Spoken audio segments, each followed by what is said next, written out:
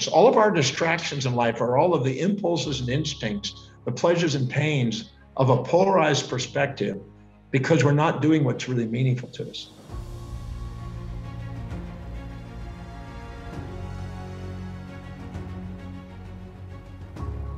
I'm going to first define accountability. When people think of accountability, if you look on the dictionary, it'll typically say, when you give somebody some action and responsibility to do it, they'll be accountable to get it done. And that's true. There's no doubt about it. But the question is why is it that some people seem to get things done and other people procrastinate, hesitate, frustrate? Why are they not being accountable? And this leads me to a topic that I address most every week, and that is human values. Whenever you're doing something that is really, really important to you, that's truly high on your priorities and your values, you're spontaneously inspired from within and disciplined from within to get it done. And therefore, if somebody asks you to do something, you're likely to get it done. You'll be accountable because it's something very important to you. But if somebody was to ask you to do something that really wasn't important to you, and you felt maybe an obligation to do it, you think you ought to do it, supposed to do it, should do, got to do, have to do, must do, instead of love to do, you're probably going to procrastinate, hesitate, and frustrate. You're not likely to continue to do it. And you'll give up if it becomes challenging. And therefore, you're not accountable. People are only accountable to what's really, really important to them in life. And the thing is finding out what that is crucial if you want to become an accountable individual. Now, let's relate that to the brain, because that's what the topic is today. Now, everybody has a set of priorities, a set of values that are unique to them. Whenever they're doing something that's very highest on their value, they're accountable to get it done. But in addition to that, whenever they're doing something that's really high in their values, the blood glucose and oxygen goes into the forebrain. And the forebrain is called the prefrontal cortex, the medial prefrontal cortex, the telencephalon. It's got different titles, but it's the most advanced part of the brain. This part of the brain is involved in inspired vision, strategic planning, executing those plans, and self-governance. So you're automatically more accountable when you're setting goals and objectives that are really aligned with what you value most in life. And this so often is overruled by you trying to fit into what the collective associations around you are trying to impose. If you have people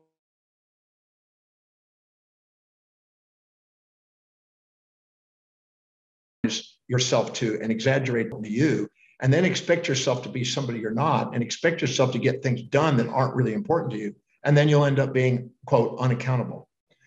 Now, what's interesting is when people think of accountability, they very commonly think of people working in an organization or a company, and they need to be accountable to get the job done, or maybe in government, they need to be accountable to do what they're saying and having walking their talk, not limping their life.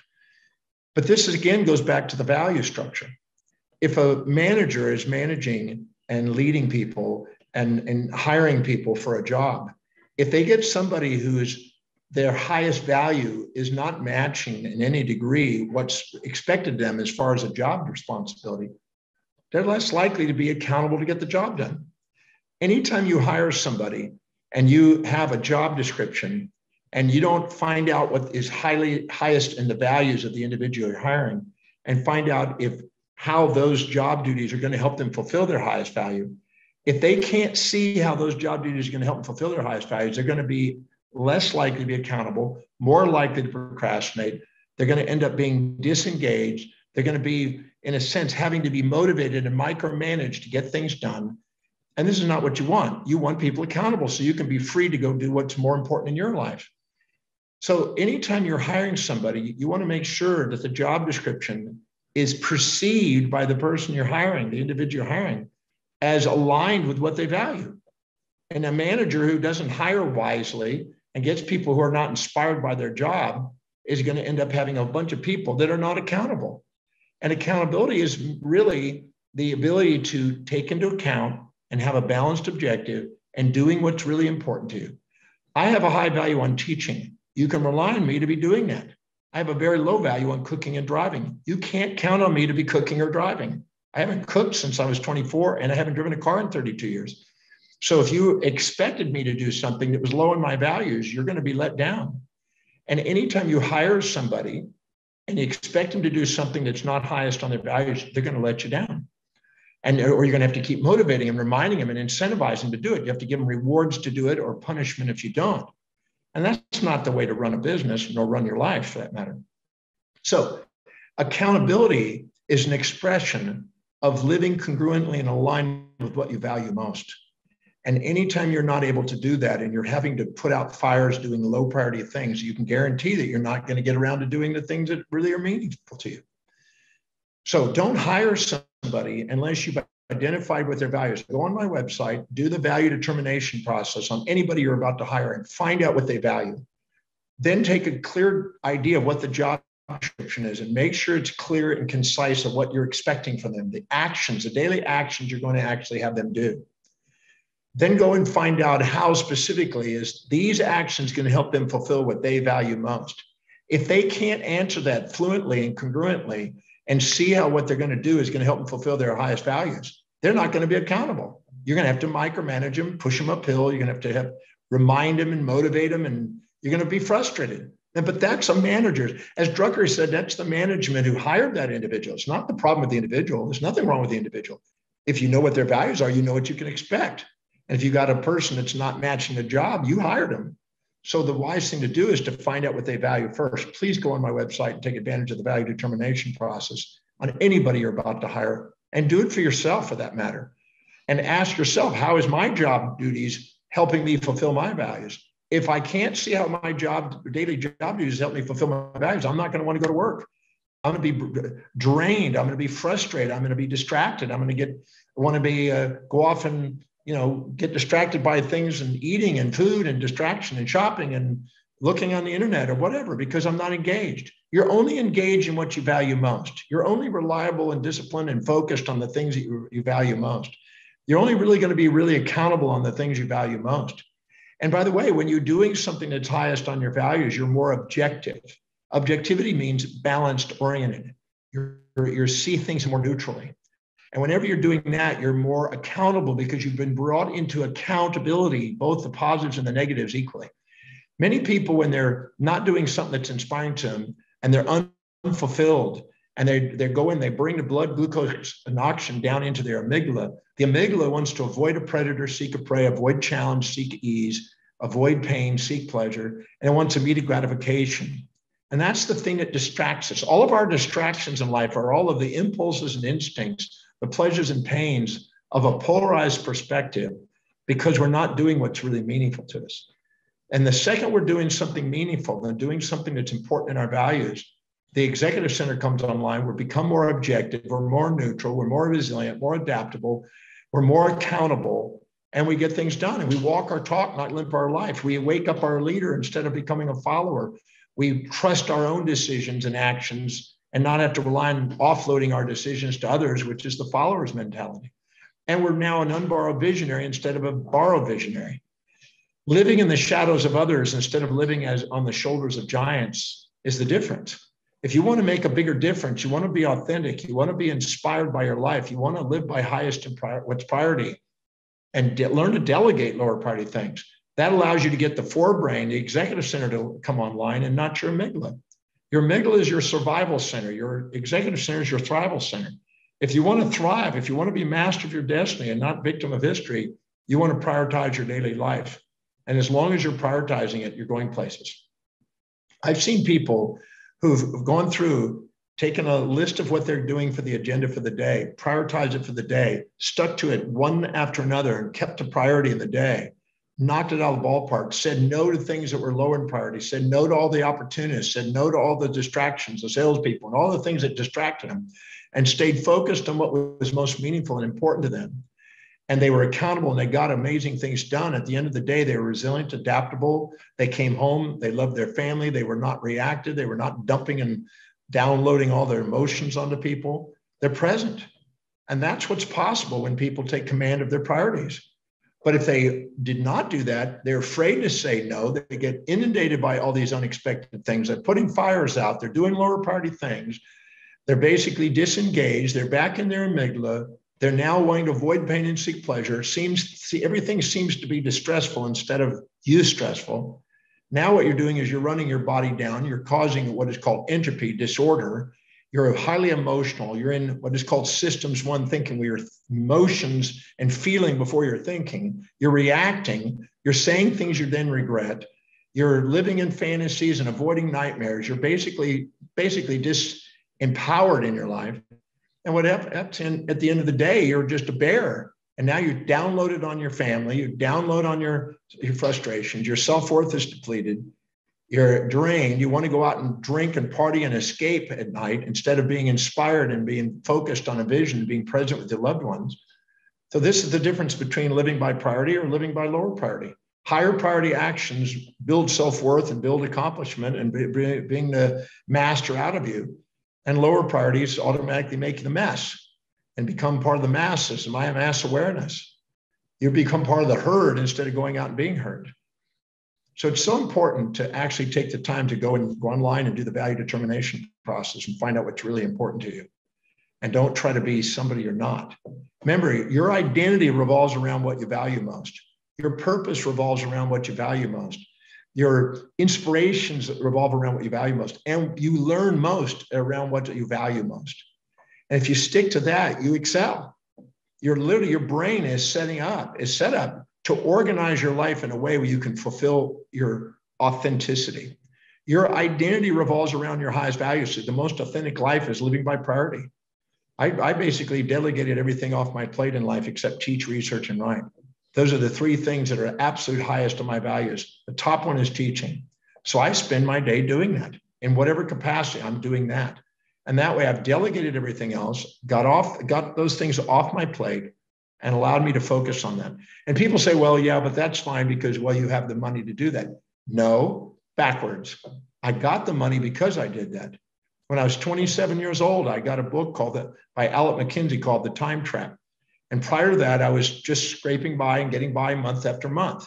The moment I started to prioritize my life, finding out what was really important, what really produced the most, what really had the most meaning, and started to delegate to lower priority things and hiring people.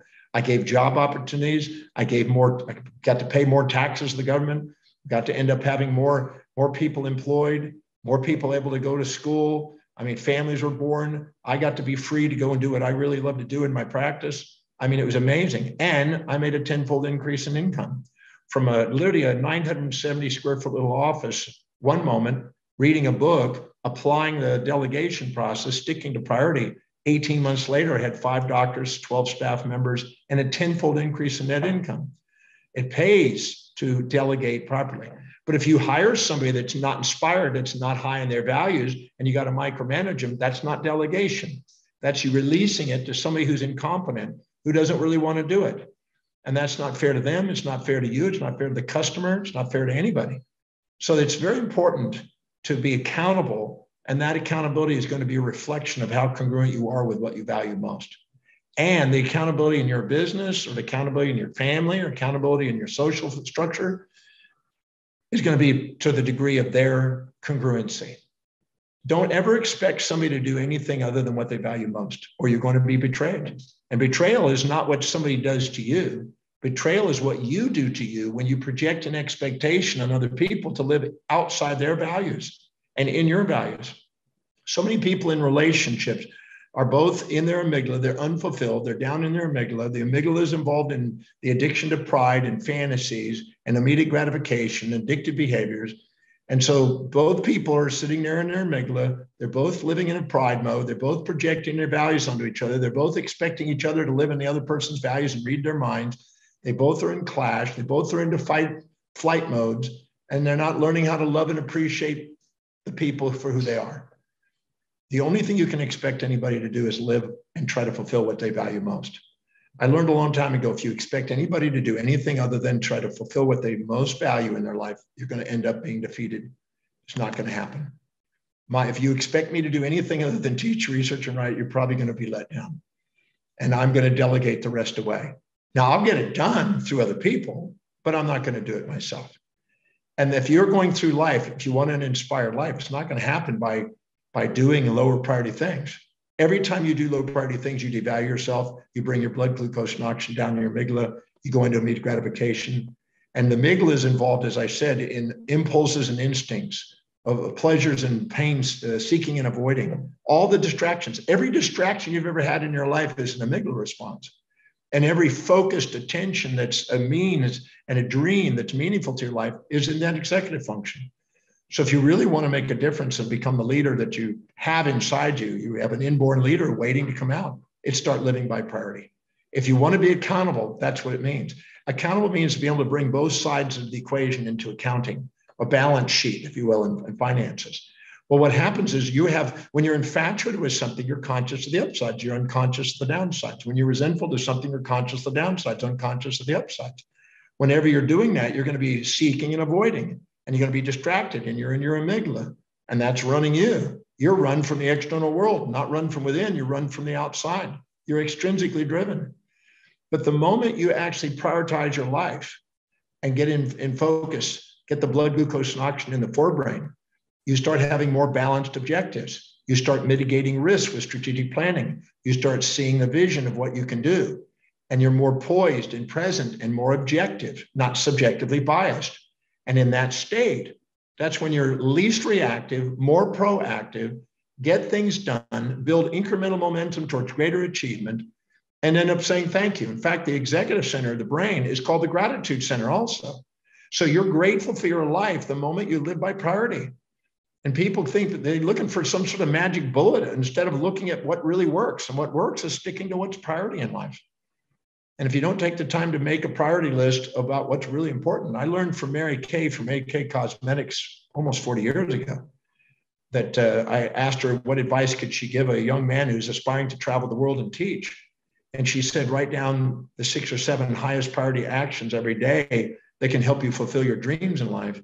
And I wrote these things down, and then I went through them. I kept them on index cards, and I went through hundreds of those over days, over a number of years. And I basically extracted out the highest priority of the highest priority, the highest priority, the things that kept showing up highest priority. And for me, it was teach, research, and write, and travel. And so I just said, all right, I'm not going to do anything lower. How do you expect to have an inspired life if you're doing lower priority things? How do you expect to have a meaningful life if you're doing things that are meaningless? How do you expect to be a leader when you're sitting being a follower? How do you expect to be an executive function where you have governance over your life and not emotional reactive like an animal if you're not living by priority? So all I know is that I followed her advice. I narrowed it down to those things. I delegated the rest away. Between the time trap by Elliot McKinsey and what Mary Kay Ash told me that day, I merged those two principles. They led to the same outcome, found out what was really most important to me, gave up on the rest of it, said, I'm not doing the lower priority stuff. I don't want to live my life in desperation. I want a life of inspiration. And I'm not going to do that if I don't fill my day with inspiring actions that are meaningful to me. So I found myself more accountable. I'm very accountable for teaching, researching, and writing. You can rely on me to do that. I don't let people down in that area. But ask me to cook, ask me to drive, ask me to do pretty well anything else, clean the house or anything like that, those kind of things. I don't do that. I learned that every time I do something I could pay somebody 10, 20, 30, 40, 50, $100, $200, anything less than what I'm capable of making in an hour. If I have a job that pays less than that, for me, it's wise to delegate it. I did accounting when I first opened up my business many years ago. I stopped it at age 27 because I realized I could hire somebody for $20, $25 to $50 an hour to do the accounting for me and to do the bookkeeping for me and write all the checks and do all the payroll and do all that kind of stuff, while I could go make thousands an hour. So once I realized that I'm going to be, every hour I'm doing that, I'm devaluing myself and stopping me from doing the thing that produces the most income. I'm working against myself. So once I did, I never turned back. I let it go. And I hired people to do it. And sometimes that would take me 2 or 3 people to get the right person on the bus, as Jim Collins said. I didn't care, whatever it took to get that off my plate and on to what's priority. That allows me to be inspired. I can't wait to get up in the morning and go to work. And as Warren Buffett says, you get to tap dance to work. He basically doesn't sit down and do low priority stuff, Warren Buffett. He focuses on reading, looks at the financials, look at business financial statements and things, and decides what his next investment's going to be. He spends his day doing what is meaningful and inspiring, that's fulfilling to him. And there's absolutely nothing stopping you from doing that. I've trained thousands of people how to do that. I've been teaching a program called the Breakthrough Expense for 33 and a half years. showing people how to determine their values, how to structure their life, how to prioritize their life, how to delegate lower priority things, how to use the Demartini method on how to get out of the amygdala and back onto the executive function, to dissolve the emotional baggage and to get focused on what's important, to liberate yourself from the quiet life of desperation, to live a life of inspiration, and to be accountable for what you say, to walk your talk, not limp your life. That's totally doable. I've been teaching people in that program for 33 and a half years. I've taught it 1,148 times now. And I'm absolutely certain it's trainable, translatable, transcribable. Any human being can do it. It's just a matter of taking the time to prioritize your life and to learn how to dissolve the baggage that occurs when you don't. And a lot of the baggage that we have in our life is a result of feedback mechanism to guide us back to authenticity. So if you're not living by highest priority, you're adding more emotional baggage. You're storing more in your subconscious mind. You're becoming more animalistic. But the second you prioritize your life and give yourself permission to shed that and use the Demartini method I teach in the breakthrough experience on how to break through that, to move you from the amygdala back in the executive center, amazing things happen in your life. You can take command of your life. There's absolutely no reason why you can't have an inspired life. And I lived in the streets when I was a kid. I know what it's like to be overwhelmed when I was at 20-something years old. But once I learned these tools and started applying these tools, it liberated my life and allowed me to do what I do today. And I've been blessed today because I've learned how easy it really is. It's not that difficult. It's not rocket science. We make it rocket science. We make it complex because we're afraid of rejection from other people. We're afraid to say no to what they expect. There's all kinds of things. In the breakthrough experience, I give you all the excuses at why people come up with reasons why they can't do what's really important to them. And as long as you let those excuses run your life and not take command of your life, well, you're going to have a quiet life of desperation. Now, I just wanted to make sure I gave you something on accountability today. But I want to let you know that the breakthrough experience, the program I just mentioned, if you're willing to master your mind and master your executive center so you can master your life, I will be teaching you in this program 7 proven personal development tools on how to do that. The Demartini method is a gold mine. Right now, we're in the middle of filming a movie and a documentary on it because of its empowerment. I want you to be able to take advantage of this tool. This method I've been working on for nearly 50 years. I've been doing anything that can maximize human awareness potential. I've been trying to synthesize and synchronize and put together into a mission and model. The Demartini method is a very powerful tool to help you dissolve all the emotional baggage that's holding you back in life and to help you get in the executive center and stay there. Take advantage of this opportunity to do it. Let me show you what I've showed thousands of other people on how to break through these limitations. Let me show you how to be accountable in your life and show you how to live an inspired life, not a quiet life of desperation. Take advantage of this opportunity. Come and learn the Demartini method. It's a tool with 1,000 uses. You're going to be using it the rest of your life. It's a gold mine. And let me show you how to define what your values are, structure your life accordingly so you can live an inspired life, not one of quiet desperation. So that's my message for the week. Until next week, thank you for joining me. Please just sign up now. Take advantage of this opportunity. I know you will say thank you. I've asked people at the end of the breakthrough experience for three decades, 4 years or whatever almost. I've asked how many of you learned something this weekend you could have gone your whole life and you would never have learned if you hadn't been here. Every hand goes up week after week after week. So please take advantage of this great information. It's a distillation of nearly 50 years of research. And I know I can help you save you an enormous amount of times if you want to master your life. If you want to live as an executive, taking command of your life and not live as in the amygdala, having the world around you run you, come to the breakthrough experience.